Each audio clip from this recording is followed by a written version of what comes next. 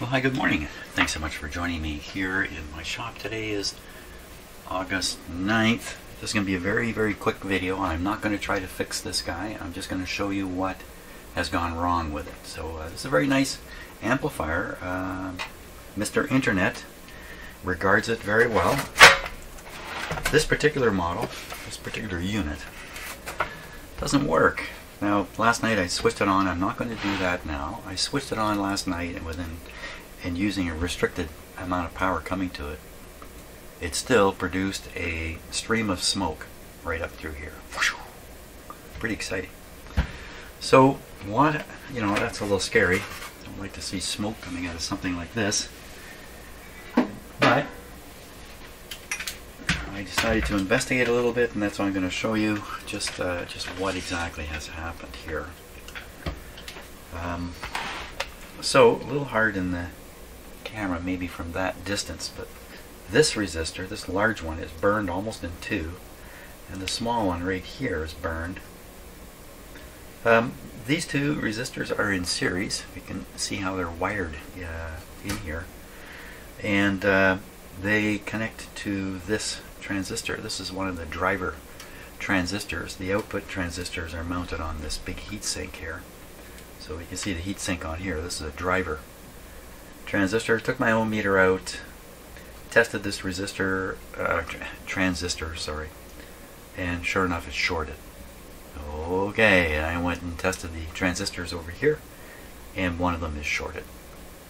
Now, on this side, they're good. It's a stereo unit, the left channel, right channel, something like that. And the same transistors on this side test normally. Just using my my ohm meter here on the I left it on this setting.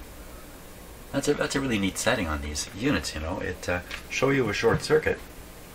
Well, if the transistor or diode you're testing is not shorted, it shows you the junction voltage, which I think is kind of interesting. So that's the story. To make this guy work again, it's a moth.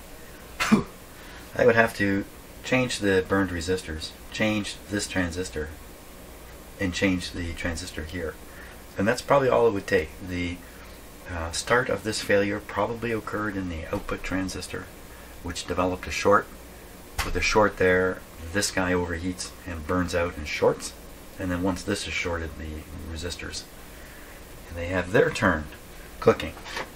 So that's the story. Like I said, I'm not going to fix it now. I'm not normally doing transistor work, but I do have a pretty good stock of transistors, including output transistors. I may just have something, but I don't want to carry on with this right now because I'm in the middle of a big old tube radio, which I certainly enjoy working on a little more than these guys. So anyway, this amplifier is a Dynaco 4-dimensional amplifier, which has an odd feature that I'm not too sure what they were talking about. Literally a 4-dimensional arrangement of speakers. I'm really not clear. Anyway, that's the story on that. Thanks a lot for watching, and get back to some tube radio.